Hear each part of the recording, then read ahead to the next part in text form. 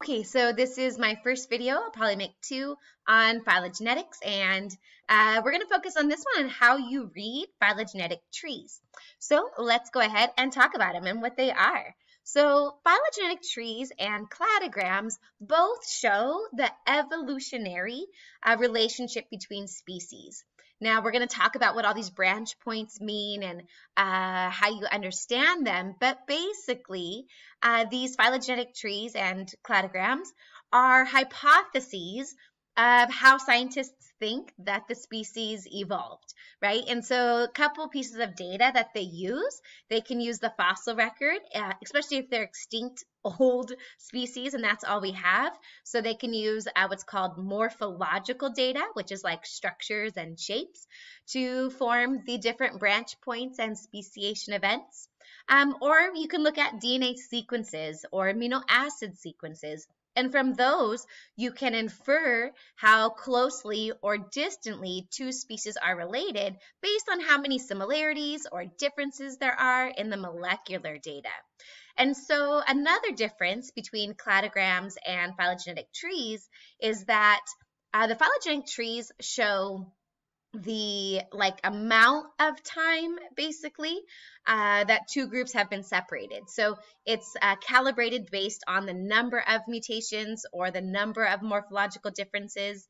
So if you look at this picture here behind my face, if we compare like this cute little brown and white rat near the corner, I can't really write on it, and like down near the bottom, the guinea pig, right? So like how closely or distantly they are related and when do they share a common ancestor is going to be based, because these are living species, they'd have access to DNA. So you can compare the DNA sequences and then draw a pretty accurate phylogenetic tree.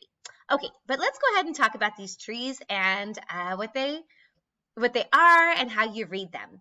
So if we look at this tree or these diagrams right here, they both mean the same thing. Now, when we start towards the bottom means like further in the evolutionary past.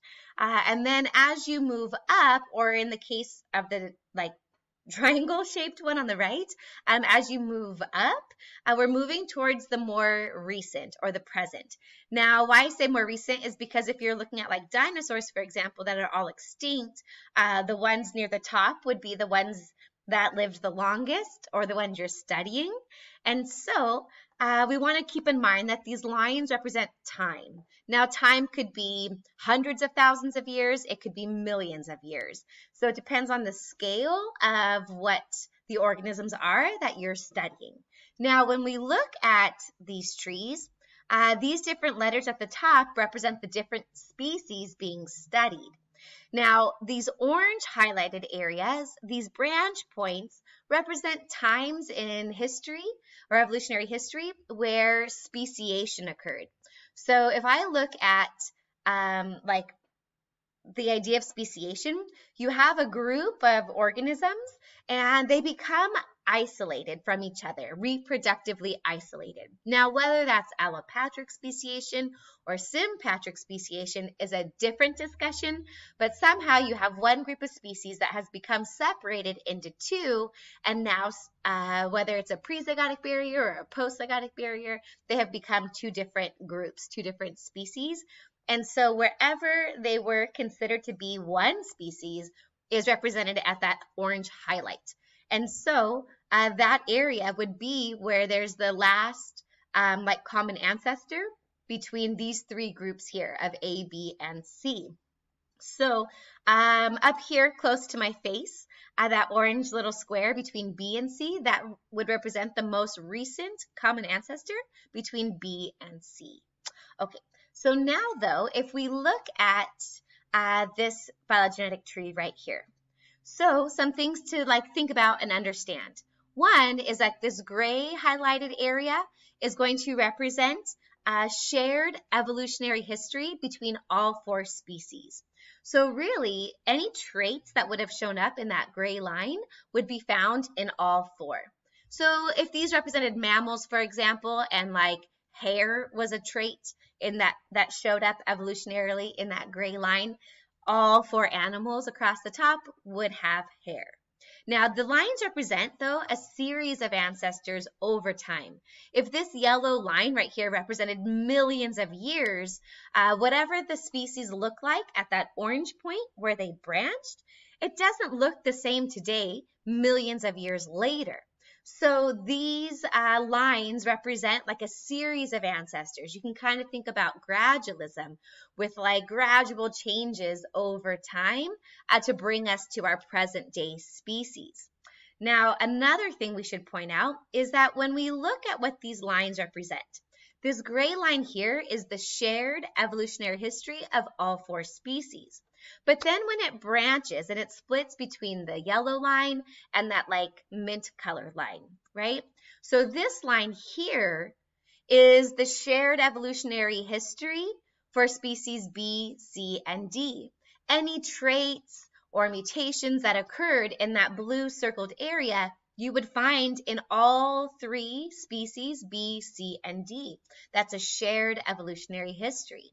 Now, right here, though, where we have this blue highlighted area circled in pink, any like mutations or evolution, a genetic drift, natural selection that is occurring in this pink highlighted area, that is going to be unique to species D. So, for example, if that was like, let's say these were mammals, and that was the trait of claws that are retractable. Think about like a house cat whose claws can be taken back in, right? If a mutation showed up for retractable claws and then it was selected for by natural selection, you would only find that trait in species D here. It would not be present in A, B, or C. Now, another thing that's important when looking at phylogenetic trees is understanding the last or most recent common ancestor and how different species are related. So looking at this table, arrow number 1 is pointing to the last common ancestor, or you can phrase it as the most recent common ancestor between A, B, and C, and D, right? So at that point in time was the last time there was a common ancestor for all 4 species.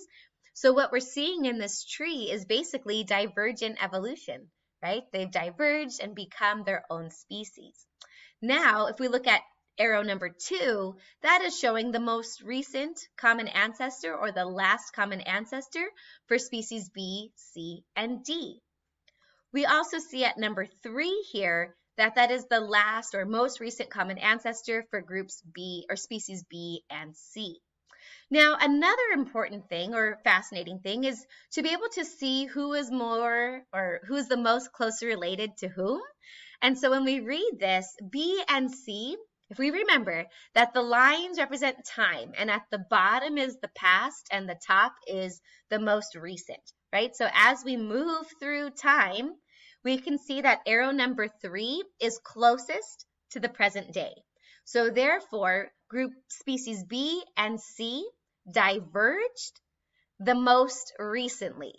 So therefore, they are the 2 species that are the most closely related in this phylogenetic tree. They have the most recent common ancestor.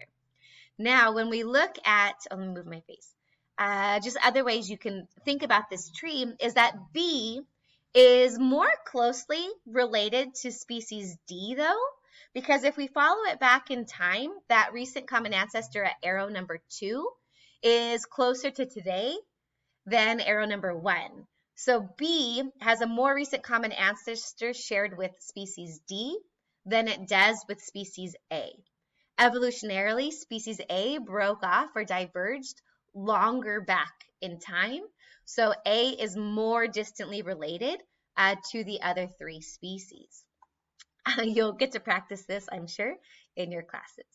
Now, let's go ahead, though, and talk about what these different branch points mean. Uh-oh, lost my face. Oh, there it is. Okay. So when we look at these different trees and how you can read them. Now, the species across the top, the order isn't that important. Really, you want to look at the branch points and interpret what that means.